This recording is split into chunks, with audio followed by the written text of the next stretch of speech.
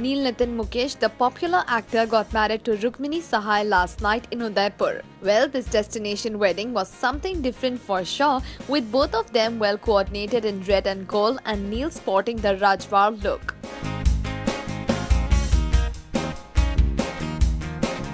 Rukmini and Neil have been talking to each other since 5 months since the time their marriage got arranged and are very much in love. It is intriguing to see how an arranged marriage actually can look so lovable. With only one date that they have gone to, the couple surely have bonded well and the chemistry was rocking. Set in the backdrop of Udaipur, the wedding was a lavish affair and Neil for sure looked really happy and contented with his life partner. As for Rukmini, she sure was blushing and remembering the time when Neil had openly confessed his love for her in a recent interview.